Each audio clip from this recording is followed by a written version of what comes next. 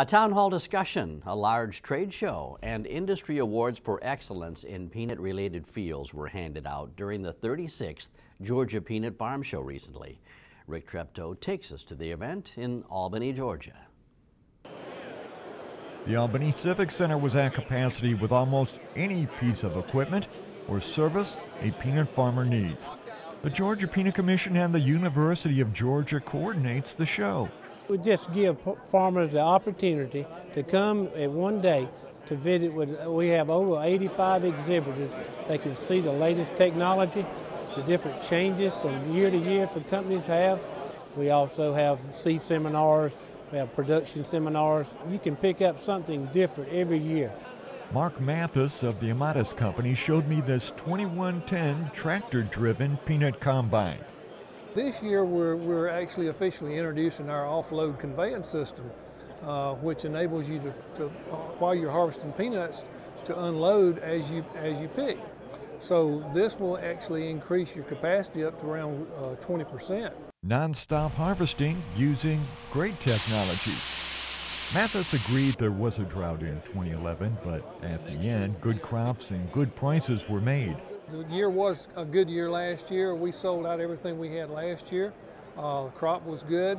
2012 is looking even better. It looks like acreage is going to be increasing, and we've pretty much sold out of our production for this coming year.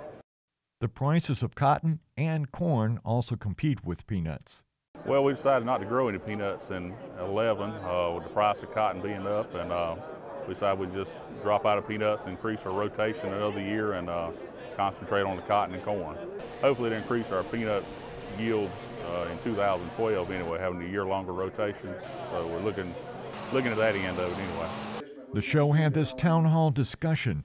The main topic was the failure of the 2011 peanut referendum to increase by $1. Growers pay that per ton for promotion and research. So the question is, what do we do? Because we've got this research crisis staring us in the face. We're losing researchers.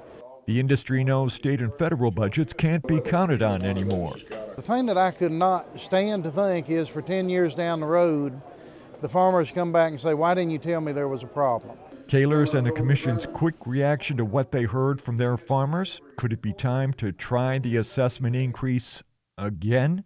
The response in the meeting was, we've got to do this and we can afford to. We're making more money, we're having better yields, and we can put a little more and invest in that. The vote could happen with a petition to the Commission. And the award winners. The Distinguished Service Award went to Joan Sutton Underwood, retired from the Georgia Peanut Commission. Also, Frank Bodiford, retired from the Georgia Food Safety Inspection Service.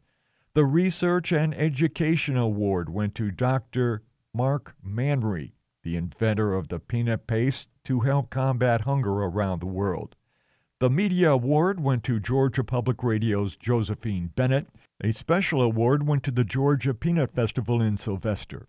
The Georgia Young Peanut Farmer Award went to Brad Thompson of Seminole County. There were 2 door prizes. The winner of the KMC use of a peanut combine is Preston Odom of Arlington. The winner of the KMC $1,500 cash prize went to Burton Heatwell of Sylvania.